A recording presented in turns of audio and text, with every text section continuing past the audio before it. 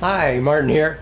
Today I want to show you how to remove an axle shaft from your rear axle, the ones that are equipped with the C-clips, and how to get them out. Let's say you want to service seals, bearings, or you need to service that rear end and the axle shaft's got to come out. Well, I'm going to get changed and we're going to go down to Pic-a-Part where we're going to pull a couple axles out because I got to get some parts off this particular rear end. Alright, well, let's get started. Alright, I'm down here at Pic-a-Part. I got an 03 Durango right there, Dodge Durango, and as you can see, it's got disc brakes on it. Okay, what we're going to do is I'm going to end up pulling the rear cover off and get that C-clip out of there, but first we got to remove the caliper and then the rotor, and that way we can push the axle in and get that C-clip out of there.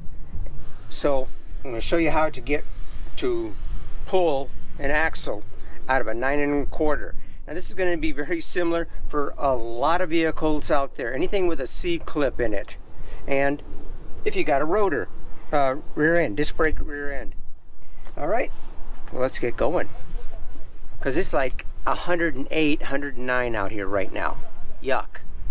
And what, 3:30 in the afternoon. I just got off work and rushed down here, so we got like an hour to get this out of here. Alright, there's a couple 10mm bolts to pull the caliper off, but we also got to get that bracket off of there, and those are 21mm. I'm going to go ahead and just go for those and take out the bracket and the caliper at once. See if that works.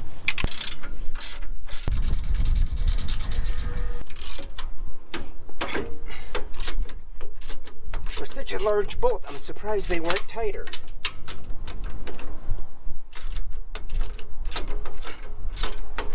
They do have like a factory blue Loctite on them.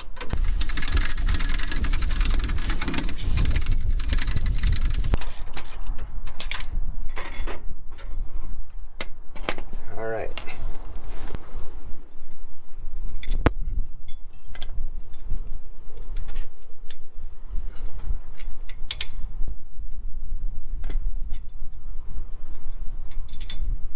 All right, it's got like these little clips on it.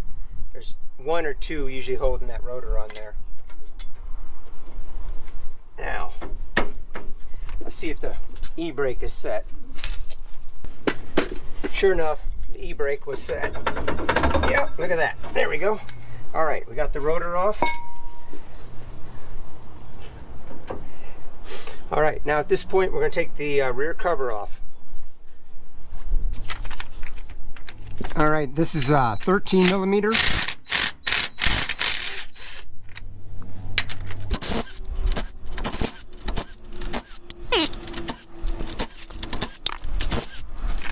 We got 110 right there.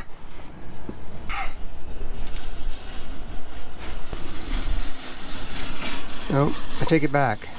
11mm right there.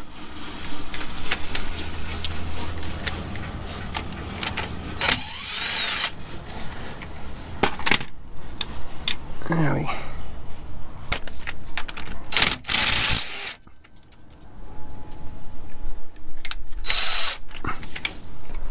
Now, using a large screwdriver there and a hammer, I'm just break the seal between the cover and the differential.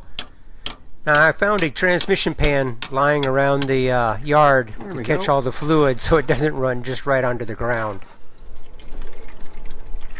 Oh, that smells great. And I'm being sarcastic. Okay.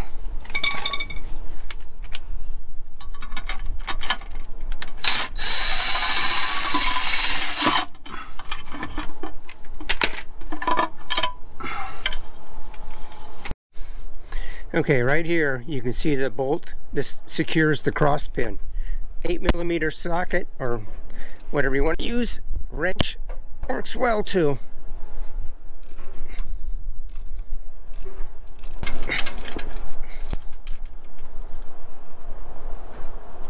All right, you can see there's that you got a pin on this bolt that goes through a hole on the cross pin. Now,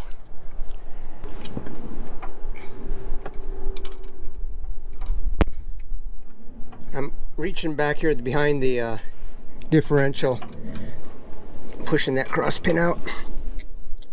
And once you get it out this far, take this bolt, slip it in here, and you use that to pull it out. All right. Okay, now we rotate the drive shaft so we can see those C-clips.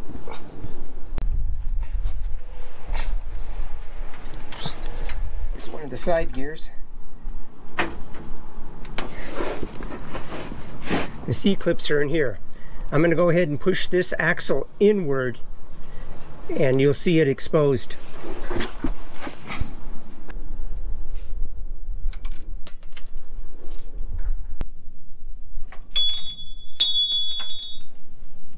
Now we're ready to pull the axle out of here.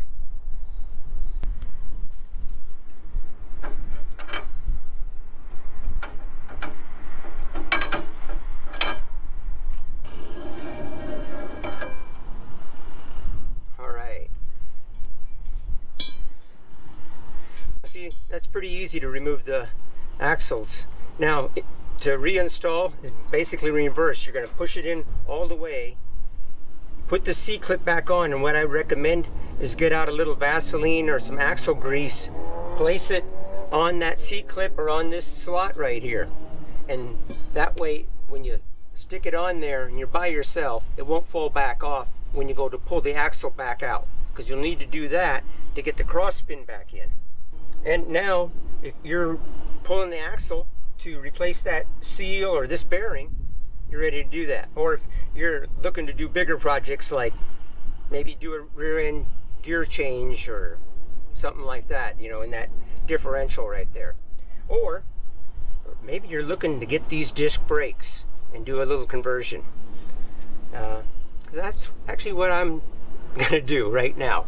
I'm gonna go ahead and pull this and the other side, and I'm also going to go check out and see, make sure it actually fits on a drum 9 1/4. Well, I hope you guys enjoyed this video and found it helpful and informative, and if you did, I'd sure appreciate the thumbs up.